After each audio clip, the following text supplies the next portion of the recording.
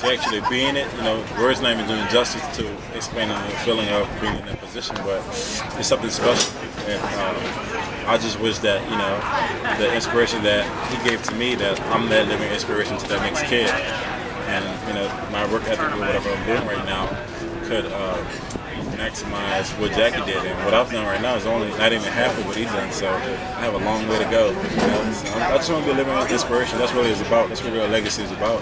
And Jackie did it in that manner, and you know, it's my respect. It's in my power. It's in my responsibility to continue that. How did you come to wear number 42? So in high school, I was like, man, what's a good number I could wear that's, you know, I didn't want a number that everyone had worn before, you know, number one, Joe McNair wore number one at John Curtis.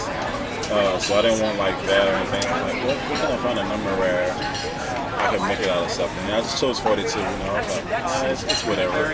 So, you know, I dislocated my ankle in that number, but I also had, you know, a lot of attention in that number for, as you know, colleges wanting to recruit me or whatever and seeing my talent. So I just stayed with the number. It was something where, you know, I feel like it's part of me that started establishment, and it's still carrying on today. So, you know, if I could wear it for the rest of my career, I would. But you know, I'm gonna wear that swagger like you're talking about for the next 5 months with full pride. You had some fun last summer when there was that fire near San Bernardino about wanting the wind to blow it over so you guys could get out of practice. How do you feel about not having to worry about going out to San Bernardino? Yeah, it's a blessing, man. I want to shake Coach Moore-hand and take him out on a date for doing that. Because, man, San Bernardino is not something you enjoy. Like, you love football, but whenever someone tries to make your passion, you know, miserable, it just makes everything harder. But you know, he's trying to build mental toughness or whatever it is, and they did in some aspects. But you know, for the longevity of things, like, man, it was aggravating to me. I'm like, man, what are they getting done here? Like, I don't want to look at my phone. I don't want to talk to my teammates. Have to travel from where you stayed at to the field. It's ridiculous. You have to leave like 30 minutes early just to get to the field. And it's like just too much. So when NCAA banned 2 days, and he was like, "Hey, we're not going to San Bernardino," I was like, "Man, Coach Moore is a happy man right now, or whatever it is." So yeah, the new facility is up right now. Have you seen it? Yeah, actually I have. The fields are done. The maintenance and stuff is pretty much done for the most part. So we get going in a couple of weeks. So I'm excited. You got a chance to like run up and down that field, that new turf? No, they wouldn't let us. Yeah, they're still working on it. I think they put like a little black little spikes on it or whatever it is, but it's beautiful.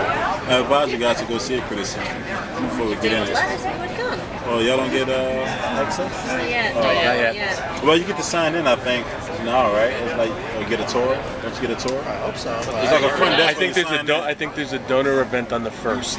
Oh, okay. Yeah, there's a family welcome that Coach Moore is hosting with the 30th, I believe. So maybe you guys should come in then. That's your only shot, so you better. If you want to come. Yeah, you're my cousin, you're my uncle, this is my brother. Yeah. How does fan support and the atmosphere at the Rose Bowl make a difference in your play, or does it? When that, like, so I know I'm there as a fan, and I'm screaming and yelling, and I know I can feel a difference when there's 60,000 and when there's 75,000, when it's up and when it's down. How does it feel to you? I think it's crazy, you know, y'all found it corny that Josh Rosen made the comment about Texas A&M. It's just like, what did he say? Oh, after 50,000, it's just loud. Yeah, it's just... It's all the same. It is, like, literally, like, 105,000 compared to 80,000, it pretty much sounds the same. In terms of, you gotta understand what he was saying when he said that. And I relate, I laugh because like people just don't understand what he was saying when he said that. You know? Because literally, whenever you're in a game, whenever it's game day, you block out all that stuff. You block out so much. Like you literally have to set your mind to a level to where you block out literally everything. Whenever it's game day, I don't hear nothing. Whenever I'm out there on the field, fans booing or cheering, they're booing, cheering, I mean, you hear it like little snippets, but the second you buy into that, you lose your zone. You're right. And you don't want to ever lose your zone. So I think the most part, you know, it does sound the same. You know, like A&M, how many people was there? Like 105. But it didn't feel like, it felt like at the Rose Bowl. It feels like when we play SC at home. You know, it sounds the same. You know, I don't hear anything. I just see everything. mom said she gets up on the chair and screams when you get an interception. She do. Oh voice? My goodness, man. I wish I could someone could just record her the entire game, because she'd be the most. She'd be up on the chair. She'd probably be on somebody's back, yelling and hollering, you know. But yeah, man, she's a loving mom. I've been teaching middle school for 17 years, and I come across a lot of budding athletes. And one of the things I hear a lot from them is, I don't need to study or do my homework, I'm just going to play football. What would you tell them? You're an idiot. You're an idiot. I don't know. I've never been raised that way, though, you know. I've always been raised that, you know. Clearly because you're at UCLA. Not even that. I could have went to, you know, I don't know, Harvard, or I could have went to Syracuse or whatever it is. It wasn't about so much, you know, the school I went to. It's just how I was raised as a kid. You know, I was raised off of certain principles and a certain morality to where, you know, your education and your character comes first. And you know, whatever you choose to do for a passion, you know, that's just part of it. And you just balance those things. You know, if you want to be the superstar on the team, be the superstar person in the meeting, be the superstar person in the class. Raise your hand every time you get an opportunity. You know, you maintain that same level of enthusiasm and drive in everything you do. And I feel like, you know, for guys that don't do that, man, you're selling yourself short. You know, you're selling yourself short of your career, of your life, and you're selling yourself short of, you know, the examples to the future generations. No problem. I talked to Miles Jack and Eric Hendricks recently, and they both said that they know you. Right. How much pride do you have in what they were able to do and kind of the example they've set for you at linebacker, and how much pride there is in that position? It's a lot of pride, man. It's LBU. Like I said, not too many people get to say that. Maybe Penn State or LSU may claim they're LBU, but we are statistically LBU. You know, so it means a lot, man. You know, those guys. What I found out when I was very, you know, a young buck in my career, when I was a freshman in college, is I always studied those guys. Miles is totally different than EK. Totally different. Like the way Miles structured, EK is a total opposite. It's still positive, but it's just different. You know, and I just try to grab one or two things from them that they do well, and just apply it and implement it to my life, you know, to my game. And I think it's elevated because of learning through those guys. You know, and Rob Thomas or whatever, who still's around. You know, Rob Thomas who played some years back, played for the Rams for like 8 years or whatever, played at UCLA. Roman Pfeiffer, all those guys, Anthony Barr, all those guys, they always carry this, you know, this aura about themselves that, you know, just a positive way of going about handling your business.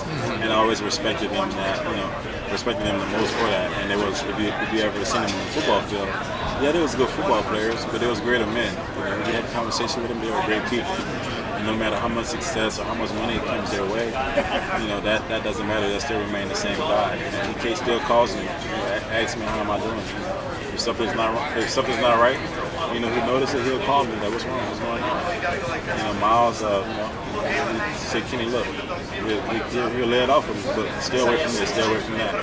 You know, stay focused. Continue to be who you are. And that's what I follow. You know, whenever you have like I said, you know, for the people that said that whatever about they're here just for football, and, you know, education is whatever. How do you cripple the young guys? How do you cripple the younger generations like that? You know, you sell yourself short, but you're also selling the younger ones behind you short. You know, you don't do that. But if you're a positive role model, and you go about handling things the right way, I feel like the generations after you, that is perpetuated. And I feel like with LBU, that's why, you know, we deserve to be LBU, because that happens. You know, those guys perpetuate the character and the on-the-field responsibility to have the young guys behind them, like myself and Josh Woods and, you know, the upcoming stars at linebacker to copy that and take it with them, you know, forever. But not just on the football level, but in your whole entire life. You know, try to create that balance. Yesterday, the Boston University came out with their CTE study that showed that 110 out of 111 NFL players that donated their brains had CTE, and they said it was something like 87% of former players across the board, including high school and college. How much does that concern you as a player? You're the second person to ask you that. How recent were the players? Like, were they very old? Well, they had these were players who donated their brains to the study. Okay.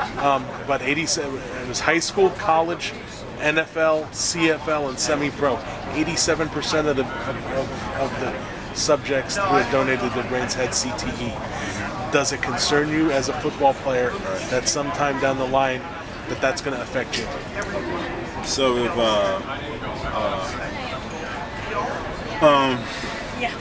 let's say you try to pursue a career in being a police officer, being a lawyer, or whatever, a high-risk job, right? Don't you tell yourself that you want to do that? Sure. You say yeah? Yeah. Well, I feel like with anything, you set out the decisions you make as far as this is what I want to do, this is what I don't want to do, and this is what I can't tolerate. And there's a point you and your sovereignty to figure that out. You'll figure it out once you get tired of, See, I know. I played 4 years in high school, right? And that's as far as I went. I wasn't good enough to play in college, and it scares the bejesus out of me that something that I did 30 years ago in high school could affect me now. Right. Well, sometime that's how you look at it. For me, I just think that it's about how you go about doing things. Those people have CTEs from. Sure, I heard that CTEs comes from not about concussions, but the amount of impacts to the head. But it always goes down to each and every day when you practice and they have games. How are you tackling? Well, even Brian Price, who played from 2007 to 2010, there's an absolutely awful video out there showing him literally going through the thick glass door of a store like it's an offensive lineman with a quarterback on the other side. It came out within the last couple of days. He's 28 years old. But who told him to do that? Nobody. That's just it. Nobody told him. He has got no recollection of the event at all. But he did it? He did it. There's video of him doing it. He wanted to do it though, right? He has no recollection of doing it. So whether he wanted to do it or not, you can't really tell that this was something he wanted to do. I just think that, man, whenever you're playing a game of football, there's a way you can go about protecting your safety. And I practice that each and every day. Each and every practice, each and every game. I'm not trying to be the entertainment guy that's going to knock you out and try to get the whole crowd to say boo, because I took a cheap shot at your head and purposely wanted to hurt you. That's never my intentions. I never try to hurt another human being. As serious as you might take football, you can't try to harm somebody, because that's not why you play the game. You play the game for love and passion, and to protect those guys. You might not know them, but to protect them, because you would want the same thing if there's an issue. So I think period is that I feel like we just, if anything, if that's what the studies, how do we protect this going towards the future? And I think the NFL, the NCAA has done a great job of regulating laws and rules to where like the targeting thing or whatever it was. I was a candidate who got ruled off for targeting.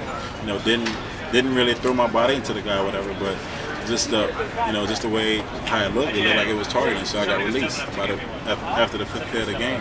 I didn't like it, but because I had like one tackle, I believe, or whatever. But I learned from that experience. I learned that, hey, listen, maybe I shouldn't have done that. Maybe I need to calm it down a little bit.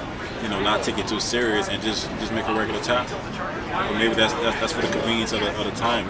I want to play this game for a long time, so I can't be throwing my body around like it's a car, it's like a bumper car, or whatever it is. I can't do that.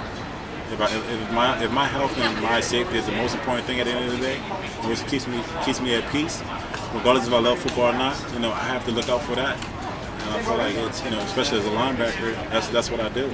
I go a certain way of tackling people. So I'm not trying to hurt you. I'm just trying to do my job. It's 2:30. We're gonna let Kenny go.